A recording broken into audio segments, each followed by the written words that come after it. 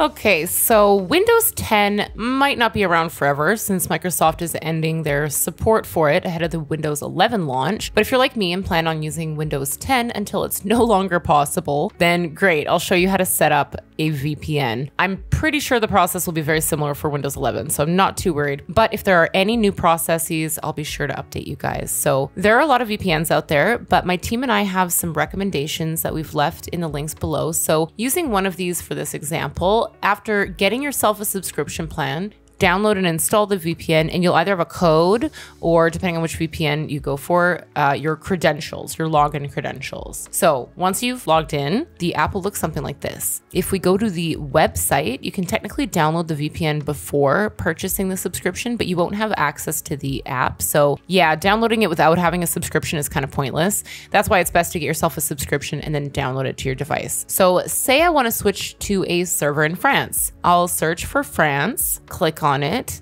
connect right here, and it says I'm connected. So if I want to double check that, I can use any IP finder address just to confirm that my IP address now shows that I'm in France. From here, I can go to, say, Netflix and see that my whole library has changed, and I can watch all sorts of new shows and movies that aren't available in my region. So it's pretty straightforward. Of course, people have been using VPNs for that for ages, as well as for things like accessing early game releases in different regions, protecting while torrenting, checking out corners of the internet otherwise not accessible, and maintaining anonymity in a world that always wants to harvest and sell your data. And not every VPN has the kind of obfuscation tech to completely obscure your info, or even has enough countries to really make it worth it to use. But there are a few options that do, while also having the performance and speed necessary to make it worthwhile. So that being said, my first recommendation is Express. Now, Express is considered one of the best VPNs on the market, and for good reason, because first of all, they genuinely can't really store any of your info or data on their RAM-only servers, and they regularly get audited to test and prove that their servers are secure. So all of that means that they really prioritize the privacy of their users. Not only that, but Express performs extremely well, with its high speeds and its smooth interface being the fastest to start up and connect out of every other VPN. The reason it functions so smoothly is because they don't place a lot of emphasis on features that might take up some of the processing power of the app. But what they do is optimize their servers to help maintain strong, secure, and fast connections, so you don't have to configure many settings. I mean, overall, the program feels super integrated as opposed to like a big, clunky, slow one.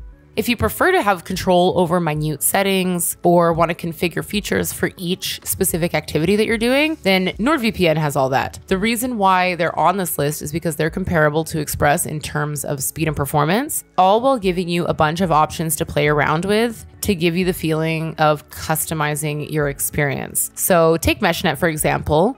This is a feature that lets you take your own private network, meaning you can create a kind of sub-network with people or devices of your choice under NordVPN's encryption protection. Nord also has a dedicated IP address so that you get the same unique IP address on their network instead of a revolving door of IP addresses every time you open the app. That may or may not be useful to you, but if you have a crypto account in a certain location and your crypto app needs to know it's you every time, it might come in handy.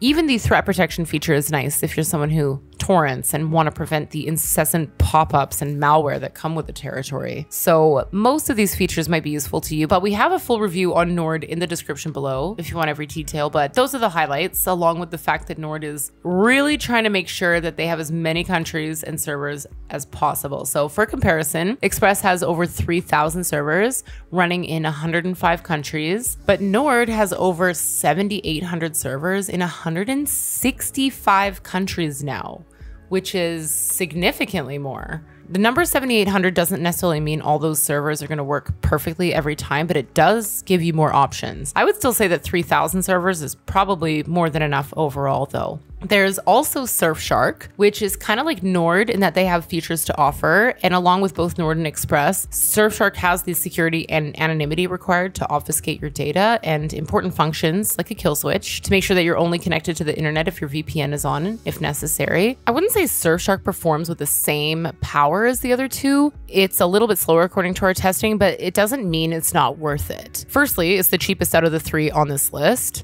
and you only need one subscription to cover any device you have. So from your phone to your laptop to your Xbox to your friends' phones, etc. Like theoretically, it could work out dirt cheap if you split it. So really, it's kind of worth it. Of course, this all depends on what you're looking for from your VPN to begin with. So if you're in or going to a highly censored country, your choice of VPN will definitely matter here. Express always works great. Nord can be iffy, but it depends where, and Surfshark has a no borders feature to help protect you. So really, it depends on what you need a VPN for overall. Either way, you'll be good to go with any of these VPNs in terms of security, performance, and the amount of servers and options to choose from. You don't have to commit right away to any of them. You can even just try them out with their 30-day money-back guarantees, but myself and so many others have found that each of these particular VPNs are super useful. Like, I use my Express all the time when I want to get access to Japanese or Korean content, which is not available where I live, or when I want to game in a different lobby with different players elsewhere, you name it.